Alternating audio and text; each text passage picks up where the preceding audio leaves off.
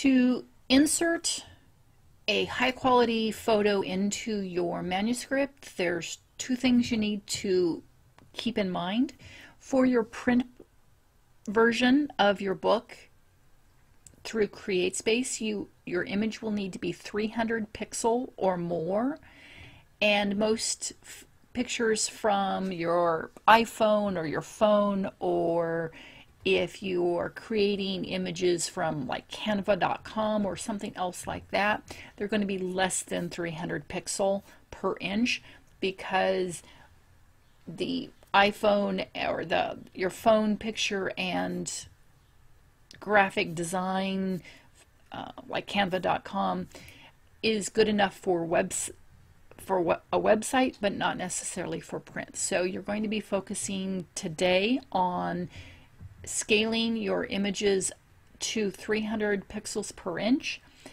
The other thing to keep in mind is for your electronic book through Kindle, your image needs to be inserted into the Word document, not copy and pasted. So that's the two things I'm going to focus on today. So you have a manuscript and you want to put in an image. You will need to open up your GIMP, go to File, go to Open, find the file that you want to scale, and you may need to do search, or if it's on your desktop, so you'll be using the left-hand column to search for that file. Then you'll choose the file, you'll open it up, and this particular picture, GIMP has identified that it should probably be rotated, so you can rotate it, and there it is. You're going to scale it up. You're going to go to Image up here, mouse down to about midway, and that'll be Scale Image. You can see that the X resolution and the Y resolution are 72 pixels per inch, so we're going to increase that to 300. You can also scale, change the image size, but for this one we just need to increase the resolution to 300 pixels per inch and hit scale. So it doesn't look like anything was done, but so you can always go back, scale image, to confirm that, yep, it's 300. Okay. When you've increased the resolution, you're going to export it, and you see this was already a JPEG. What I normally do is I name the file. I export the new higher resolution picture with the same file name, and then just put 300px to identify that it's 300 pixelated. You don't need to choose a file extension by leaving that .jpg file extension. It will export it as a JPEG. Click on Export, and since we're making this as quick and easy as possible, just leave all the defaults the same and hit Export again. And you're ready to go. So open up your Word document. If you are using a Mac version of Word, it may look a little bit differently, but the basics are the same. So put your mouse where you want to insert the picture. If you want it between the two paragraphs, put in a paragraph, hit enter, and then go to, again, we want to insert, not just copy and paste, we want to insert the image. So go to Insert, choose Pictures, go to the file, and as you can see, the file that has 300px is the one I want. Hit Insert, and it is too big for the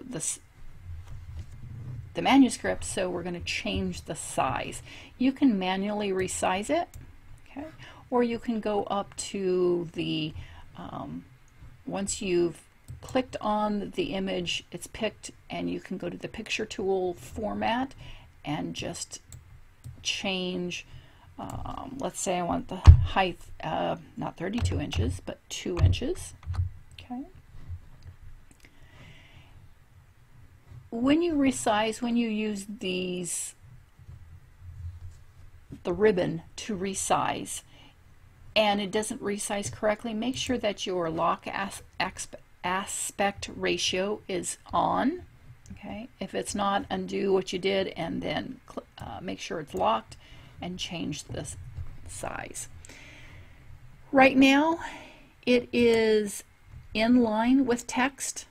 Okay, what you're going to do, you can keep it in line with text. If you want to center it, you can go to the home ribbon, click on in paragraph, making sure that the picture is picked.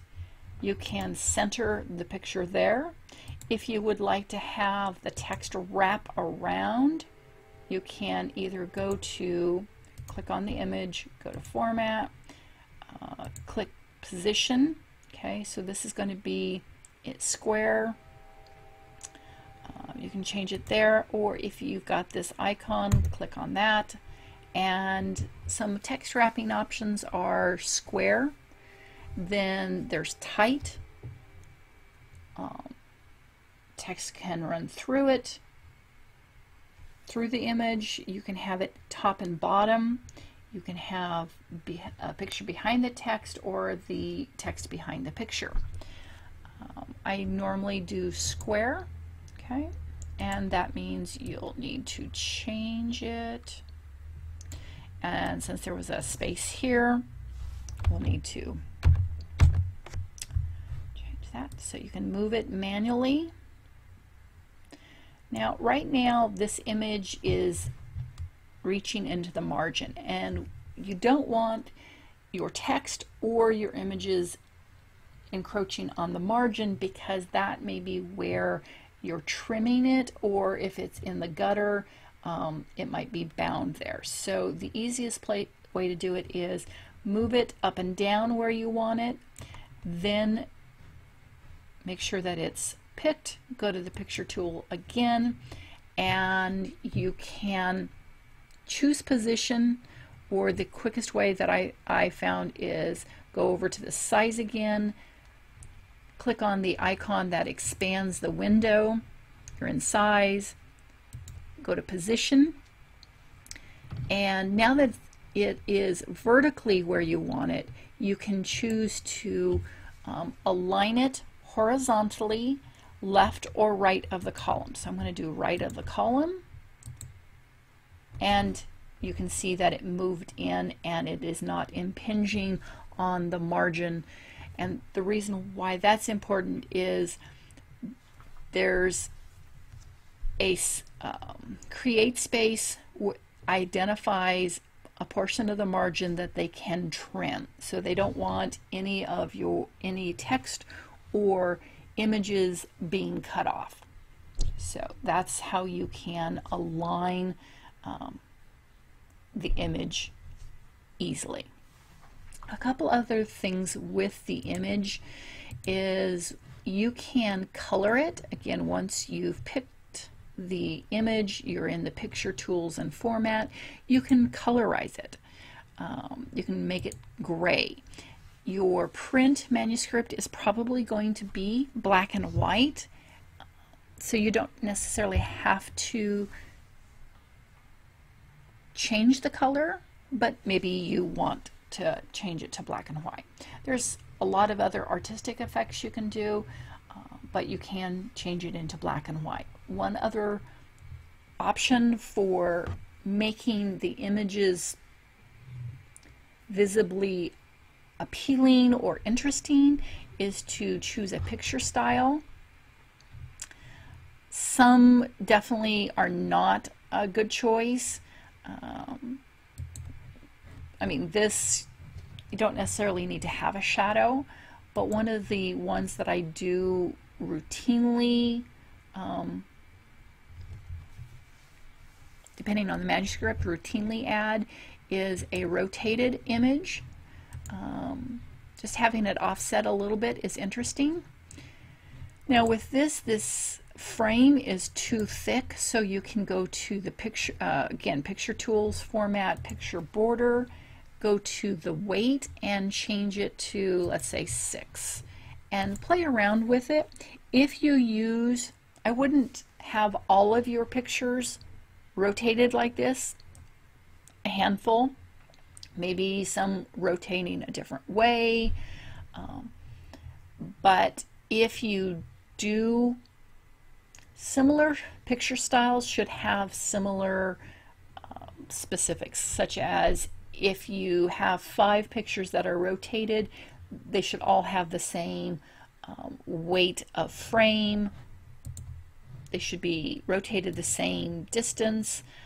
Another one that I've done in the past is create a shadow. Obviously, you can specify its own effects, so you can create, let's say you want a shadow just on the right. You can do that. Insert all the images and then come back and play with them.